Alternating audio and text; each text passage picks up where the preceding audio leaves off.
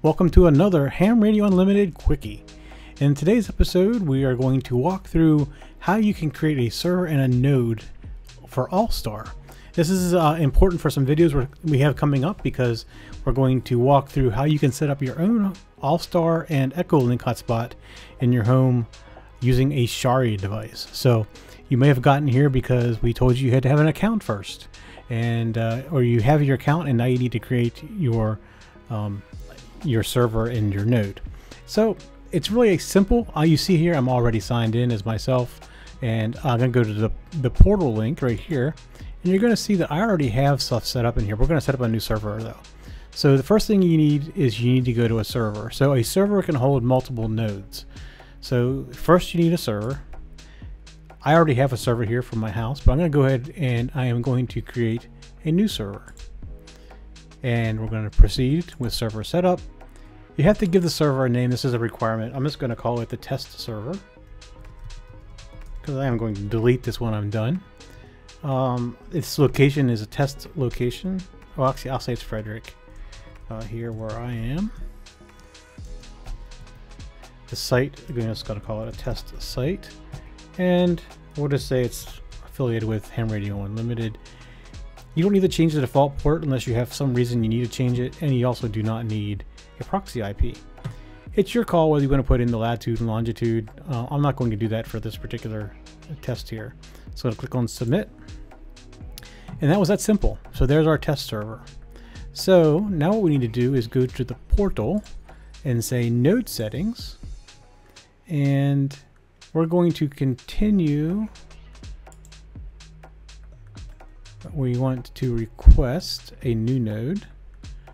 About node requests. Okay, so the server is test server, and you would put in a description here of your test system or your test node.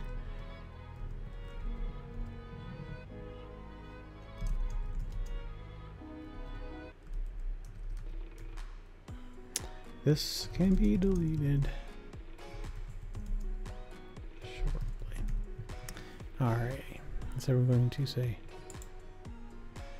node. All right, so we got a new node number being requested now. So we'll get that deleted a little bit later. But let's look through some of the things about the node itself. So let's go look at one of my nodes here.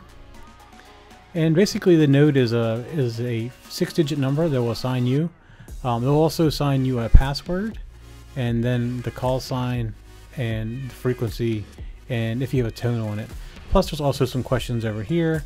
The server that the node is on, do you want to allow like web access to it for voice and things like that. So we can pretty much leave the defaults as they come up, and you don't have to make any changes to anything like this over here.